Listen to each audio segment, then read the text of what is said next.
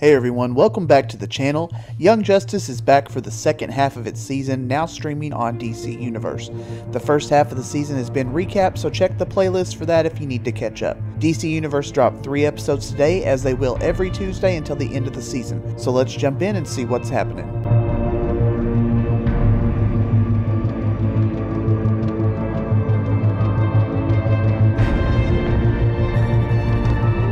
The first episode back begins on Thanagard with the Justice League investigating a crime scene where some rare materials have been stolen. Guy Gardner has found a lead in the mystery, finding a trail from one of the boom tubes. Back on Earth, the Young Justice crew, including Tara, are on the beach for a meeting. Dick offers the younger gang membership with the team. They tell him that this job comes with the possibility of sacrifice. The media backlash is in full force from the League discovering Granny Goodness' organization.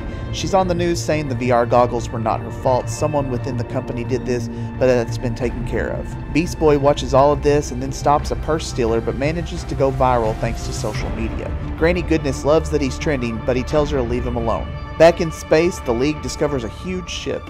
At the Watchtower, Magon welcomes the younger group into the League. When something is mentioned about having more females in the League, Halo questions her gender. She doesn't identify really as male or female, considering her soul is from a mother box. Beast Boy arrives and tells the team about the involvement with Granny Goodness. Magon tells him that he's welcome on their team and they could always use more help. They get a notification about more news breaking. This time it's Donna Troy asking for help in restoring the Hall of Justice, and she accuses Lex Luthor for the red tape they're running into. Back in space, the League comes closer to the ship they saw, and we see inside that Granny Goodness is there tormenting Big Barda.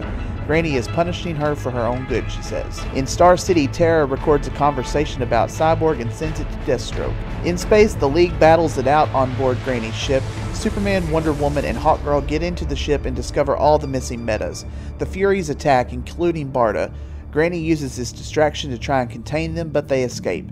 They head towards Granny, but she uses a device to send them out into space. They can't breathe, and Guy saves them with his ring.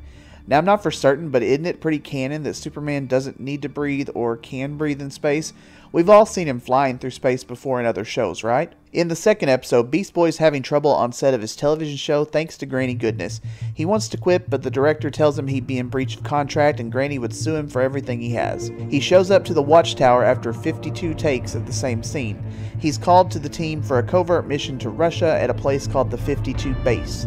I'm sensing a trend here with the number 52, which we all know is a DC thing. The team head to Russia in their lovely winter costumes, and Brion and Tara get them into the facility from below.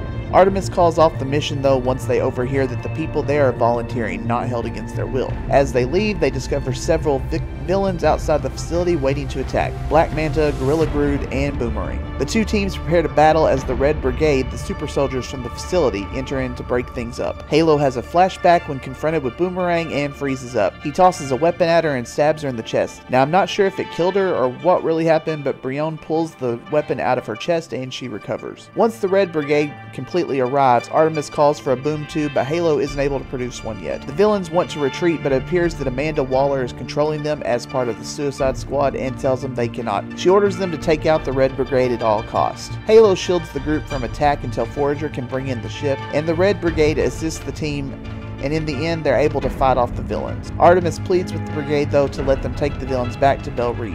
At Belle Reve, Amanda Waller blackmails Calderon into keeping her secret about Task Force X, though by saying if he tells the world about them, she'll expose the Justice League's covert ops team.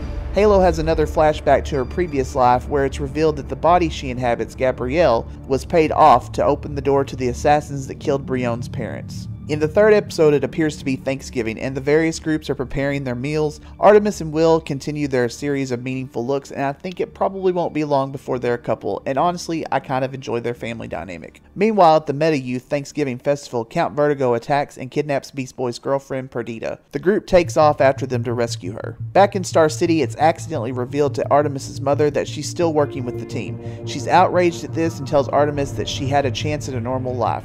She tells her that it's too risky and look what it's done to her and Barbara, referencing the wheelchairs. She also brings up the looks between Artemis and Will and tells her that the little girl needs a mother. The other team comes face to face with what they think is Count Vertigo, but it turns out to be a trick and it's actually Simon and Devastation. They find out that Perdita's kidnapping was just a distraction so that the teens at the Meta Youth Center could be captured. They return to the youth center just in time to take on the kidnappers. Halo has a little freak out during Thanksgiving dinner and she runs outside. She tells the doctor about how Gabrielle betrayed the royal family, and she begs her not to tell Brion or Tara, even though it wasn't actually her who did this. The doctor promises to keep her secret, but then makes a call to someone who we don't hear and asks for their help. The episode ends, and that brings us to the end of this recap. I'm so glad this show's back, and I really hope it's a satisfying conclusion to the season.